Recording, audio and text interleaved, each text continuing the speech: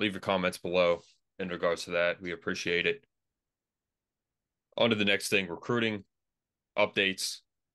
Obviously, this is as you guys know, Austin's forte. So, Austin, what is the latest in recruiting?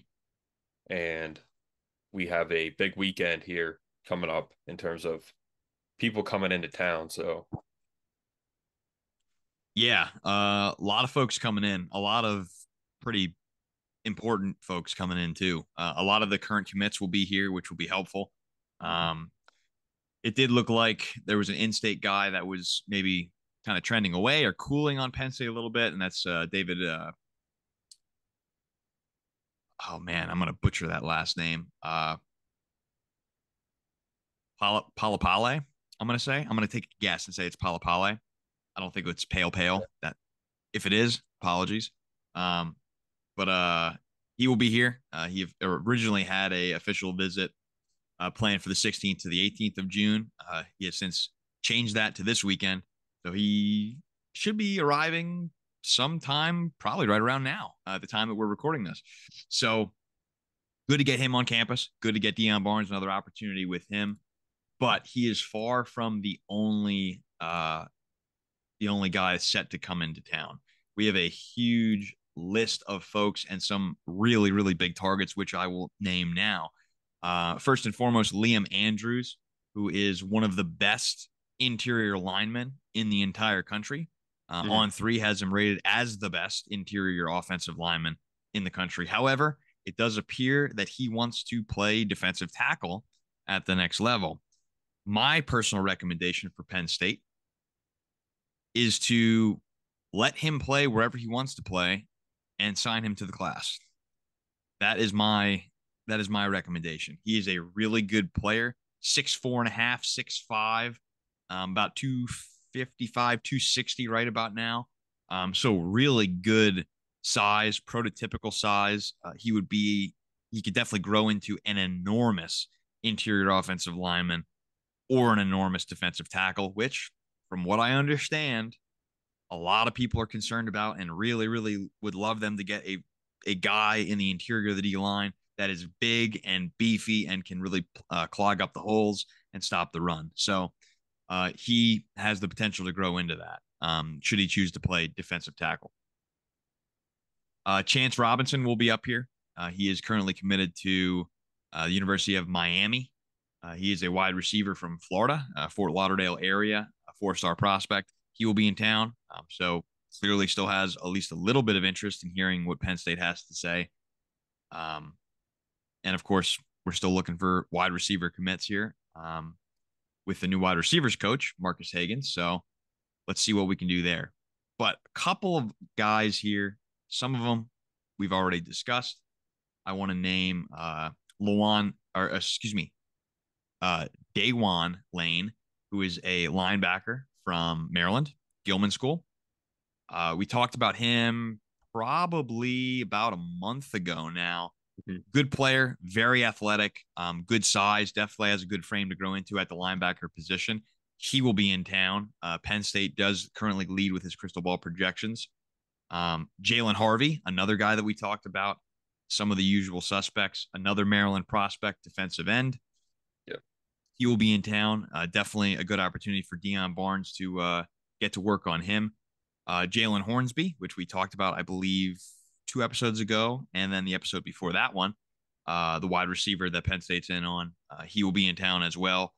Yeah. Definitely looking to make some big time headway here with some of these prospects. I think it's super, super important to really, really get out in front and take a lead in some of these folks' recruitments. And then the last guy I really want to talk about is going to be Xavier Gilliam, another guy that we've talked about a bunch of times on the defensive line. Still waiting for that first D line commitment to drop. I think maybe we just need one little pebble to land and start the avalanche of defensive line recruiting commitments and things. So looking for the first one of those. I think Xavier Gilliam's definitely a take for Penn State if he wants to commit. Uh, he should be able to for sure. So overall, they have a good group. And like I said, they have a lot of the guys that are currently committed going to be popping in as well. always a beautiful arrangement when you get a lot of the committed guys on campus along with some of the top targets. That Yeah, peer-to-peer recruiting, super, super helpful, especially when you have a bunch of guys committed that are really highly touted, great athletes, really good football players, good folks in general. I think it's going to be a really, really, really good time.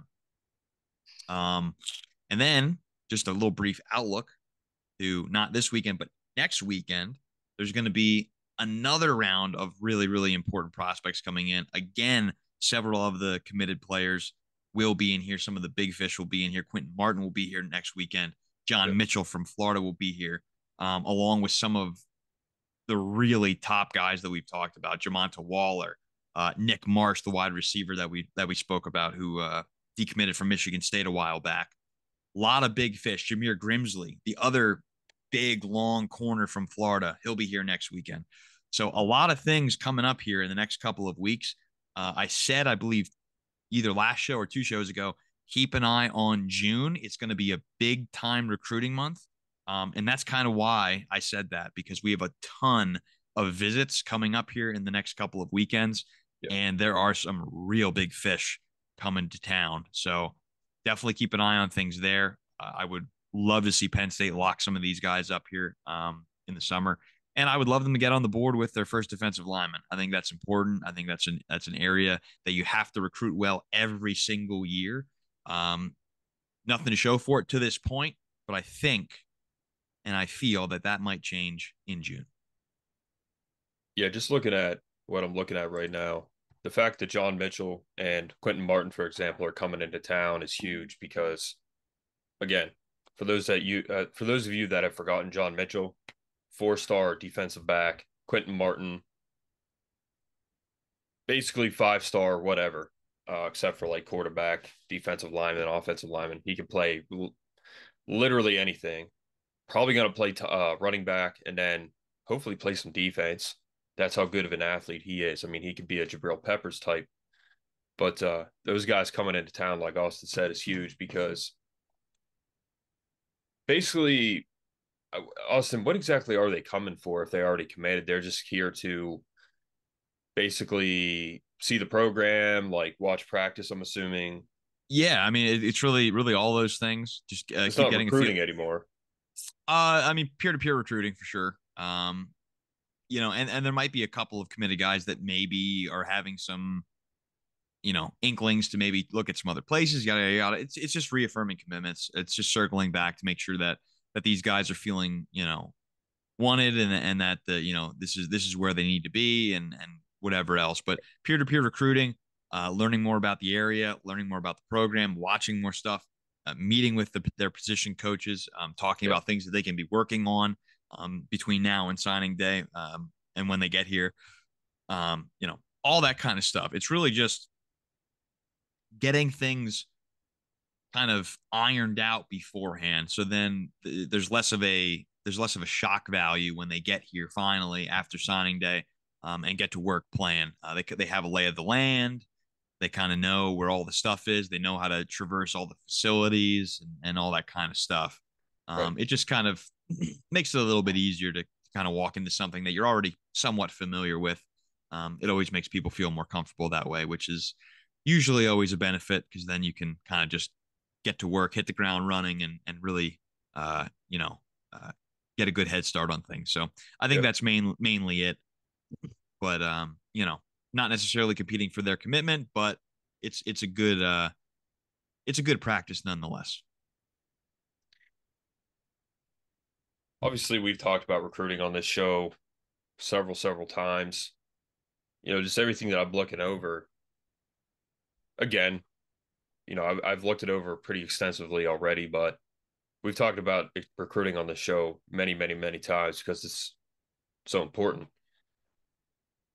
People right now, like I said, we cover this 3 days a week. A lot of people aren't even thinking about Penn State football right now because it's pretty much the dead of the off season. People got like graduations and summer plans, vacations, watching basketball, stuff like that. Football not only is not really in people's minds, but Penn State football is not. So what we're covering right now is just as important as the Ohio State game because what we're talking about right now will lead to possibly beating Ohio State, beating Michigan, making the playoff.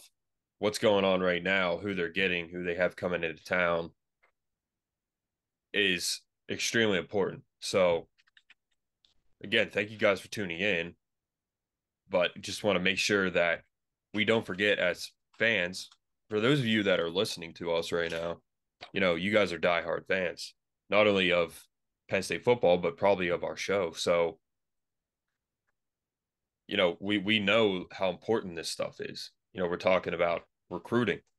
We're talking about just the depth chart and the roster and the coaches that they're hiring, everything, and where these games will be streamed. I mean, there's probably some people that still don't know that one of our games is going to be on a streaming app, and half of us might not be able to see it. So, I feel like come like August, people are like, "Oh, we can't watch the game." But like, what?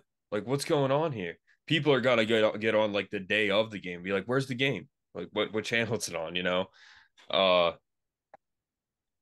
so the fact that these big time guys, Quentin Martin, number one athlete, John Mitchell, one of the highest rated um, defensive backs out of Florida, if I remember right, he's out of Florida, as well as his teammate, uh, fellow safety, with their coach having ties to Penn State. I believe that was one of the kids. But it's very important stuff that we're talking about right now. So